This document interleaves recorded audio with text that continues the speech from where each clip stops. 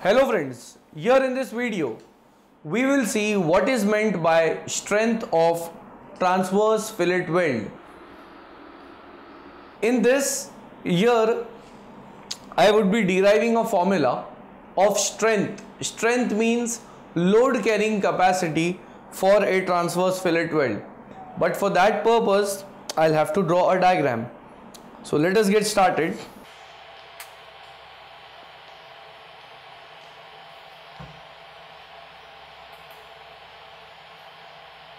Here I am having two plates.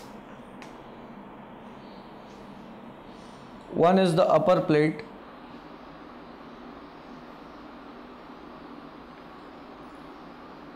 and other is the lower plate.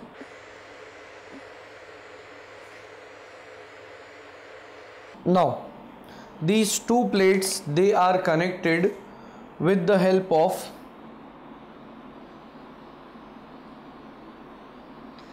a welded joint. Here this indicates the joint that it is welded.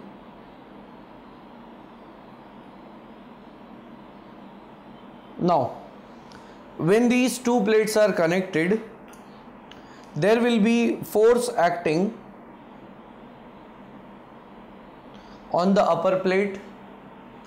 Next, force acting on the lower plate. Because of the action of these two forces, this joint, it can break. Now for this joint we need to know that how much value of load this joint can resist, and that is nothing but the strength of transverse fillet weld. For this fillet weld we should know how much is the load carrying capacity. So what we can do here is, I'll assume that this thickness of the plate is S, and similarly upper plate will also have the same thickness. So here I'll say that first of all, let S be the thickness of plate in mm. Next, after this I'll say that L be the length of weld. This will also be in mm. Now this joint which we are saying, which is the welded joint, I can simplify this. That is, here it is having a diagram like this. Now what we can do here is join these 2 points so that we get a right angle triangle, and here I'll call it as triangle ABC. This extra portion is nothing but it is called as reinforcement. This is the reinforcement which is provided for added strength. So when we are analyzing the transverse fillet weld, we need to know that here there is a right angle triangle. Now this triangle has two sides. One is AB, next is BC,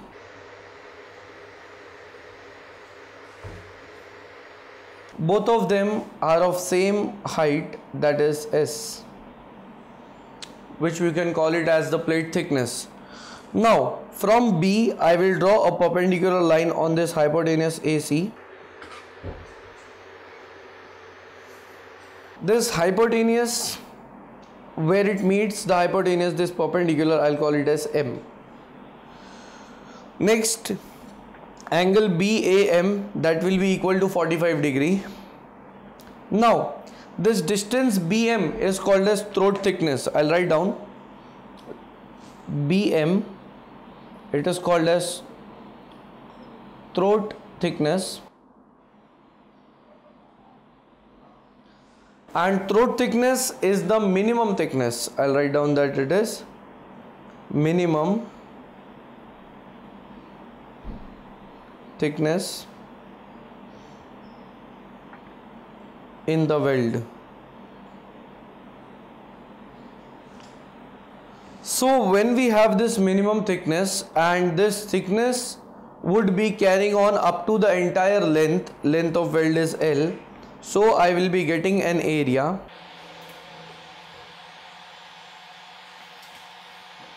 Now this is the area on which welding is done, where I'll say that this is T, throat thickness, and here we have length of weld. So this is the minimum area. Now remember that either we talk about welded joint or we talk about any object, it will always fail at the minimum area. In a welded joint, minimum area will be at the throat, because at throat the thickness is minimum. So therefore minimum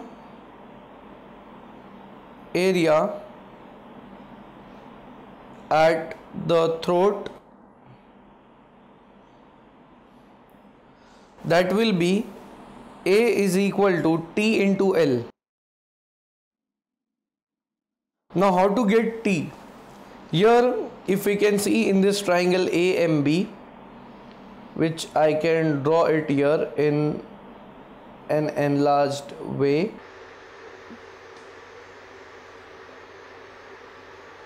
This is A, MB. Now this BM indicates the throat thickness T, AB indicates the thickness of plate, which is S. This angle is 45 degree. So from this I can say that since sine 45 degree is equal to opposite upon hypotenuse, opposite is T, hypotenuse is S, so therefore T is equal to sine 45 into S. So finally T will be sine 45 is 0.707 into S. So we can put this value of T to get the minimum area. So I'll say that therefore minimum area of weld, capital A, that will be equal to T, which is 0.707 S multiplied by the length of weld L. Now after getting this minimum area, I can say that therefore the tensile strength, because transverse fillet weld is subjected to tensile load, so tensile strength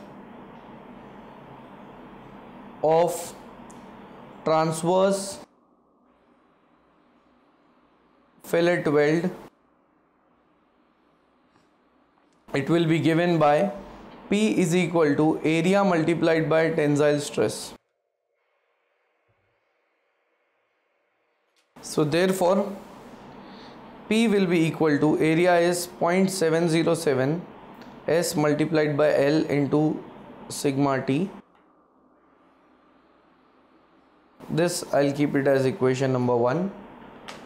Now here I'll say that in equation number 1, equation 1 gives the strength or load carrying capacity of single transverse fillet weld. Now suppose we have another fillet weld at the bottom, like I can mark it here, that here there is another fillet weld. So I'll say that after this, for double transverse fillet weld, area will be twice of throat thickness multiplied by L. That is the previous area which we were getting as T into L. Here, since we would be using 2 transverse fillet weld, so area is 2 into T into L. So this will be 2 into T is 0.707 S multiplied by L. So hence area will be 1.414 S into L. This is the area which we will get for double transverse fillet weld. After this, we can say that therefore strength or load carrying capacity of double transverse fillet weld, that load carrying capacity will be denoted by P, and again this will be sigma T into A, that is tensile stress into area, because transverse fillet weld they are subjected to tensile load. So therefore P is equal to area, first I will write down 1.414 into S multiplied by L into sigma T. This I'll keep it as equation number 2. So therefore from equation number 2, strength of double transverse fillet weld can be found out. So here in this video we have seen how to calculate or how to derive the formula of strength of transverse fillet weld. We had started it from a diagram. We had seen what is meant by throat thickness, which is the minimum thickness, then minimum area, which is throat thickness into L.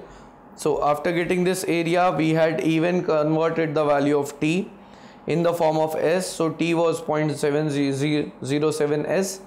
With the help of this diagram it was explained.